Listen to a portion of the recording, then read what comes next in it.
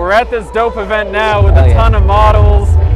It's got a celebrity feel to it. Yeah. What's the coolest celebrity interaction you've had since your modeling career took off? Oh shit. I mean, I met, okay, so I'm even like friends with hella celebrities, but the coolest celebrity I met Spike Lee. Okay. Yeah, I met Spike Lee at like a suitcase event during like last Fashion Week. Yeah, that shit was fire. I took a picture with him and shit. He told me I was the one.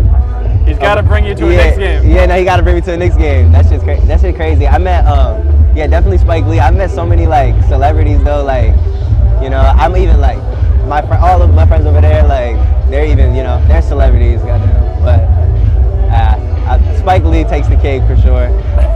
I be meeting so many celebrities, man. I can't even like call them back. You know what I'm saying? It'd be so fast out here that like you just be like, oh, celebrities, regular people. You know what I'm saying? It's just people be like gassing them up and shit. It's a regular person though. Hey, someday soon, celebrity's gonna run into you, and then they're gonna answer that question. And be exactly. Michael Samboy. Exactly. You'd be like, it was Michael Samboy. Hell yeah. I definitely wanted to switch gears and ask you about your music. I think my favorite line of yours is, I ain't had no bread, I had to go hunt. Oh yeah. Because to me, I ain't had no bread, had to go hunt. I kind of picture you in this like Zelda outfit, like going through the forest looking for like a loaf of bread. That's hard. But a full Rick Owens Zelda fit. Yeah, you know, it's interesting because you easily could have said something like, you know, I was broke, I had to go get more money, but you kind of gave it this creative, kind of quirky spin to it.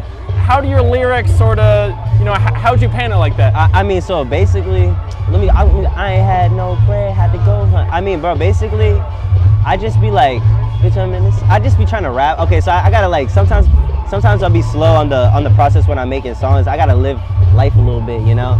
So when you hear them lyrics start coming out, I ain't had no bread, had to go hunt. Bitch, I'm in the city, and my phone bumping. Like, that's a whole, like, you know, I was slow for a while, feel me? I have to live like these experiences before I can even make a song. Real shit, I gotta go out, go to the club, do this, do that, you know, run into people, and just go through things before I can say these shit. But I definitely have a clever wordplay. I definitely hold that close to my heart. I would say on a similar note, to me, your music's almost the opposite of macho music. It's more like innocent and shy and like sort of warm. Yeah, and that's like, shout out to the Shy Boys, for real. That's bro, that's just like where we come from. Lewiston, like me and my homies, bro, we're not like trying to be like, we're not like trying to portray anything.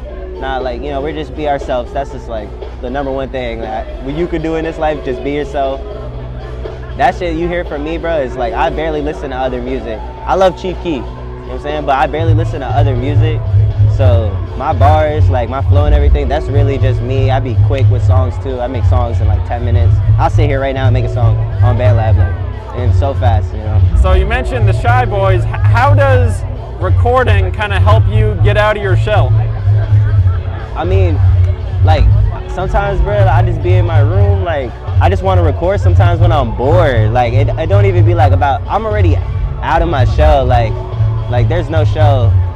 I don't got a show. I had a show, but I don't have a show no more. Like, when I record, that shit just helps me, like, just chill, you know? I mean, chilling is not the word for it. I be fucking sweating when I record, but yeah, I just be like sitting down, bro, chill in my room, feel me? Like, just get on a song. It don't be like if I'm going through something, you know, I need to make a song right now. I just like will feel it in the moment. It could be like I was smoking a blunt and then like the blunt hit me too hard. Yeah, I would make a song about that shit. Like, if I'm just in my room, like, you know. Right. So if Chief Keef's one of your favorite artists, what are your thoughts on Almighty So Too? That shit go hard. 1, 2, 3. Yeah, all them songs go hard as hell. I've been listening to that shit. The Dirty Nacho shit he just dropped before, that shit go hard. I love Chief Keef, bro. Like, for everyone knows, I love Chief Keef since a little boy. Like, yeah, I love Chief Keef. One of my favorite songs by you, I'm Not a Toy. Yeah. You know, you say, I'm not a toy, it's my heart I kill for it. Oh God. The romantic heartbreaks you've had in the past, how has that influenced, you know, the music you make today? I mean, bro, so that's one thing. I guess, like, I always find myself, bro, rapping about bitches, bro. Like, it's crazy, but I guess it's like, it's kind of easy to just like, well, you know, bro, it's good to be like, to be in tune with your emotions and shit, bro. So